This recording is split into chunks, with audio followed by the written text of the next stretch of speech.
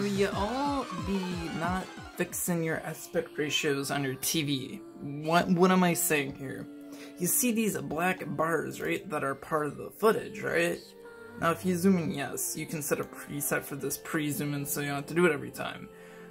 But what if I told you there's an actual fix for it on your TV? Huh? Really? Yes. Yes, there is. So let's go over to the TV then. And look at this. Alright, so we got the game here. We got the game rocking. Alright, now let's just go to settings. Picture settings. 16:9 standard. That's wrong. So what you need to do, set that the custom. I'm not sure if this works on every TV, so just be knowing about that. And look at that. The TV also has bars now. So if we go back to that, 16:9, see it zoomed in. Okay, so how do you fix the bars on your game now? Well, that's an easier fix too. So all you have to do is just go to your settings. God damn it, can this menu just go away? Settings.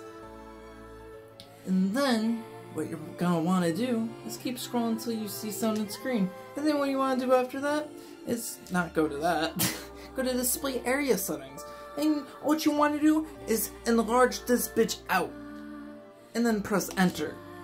And then you go back to your game, right? You know, okay, you might have to close the game for it to readjust to the settings.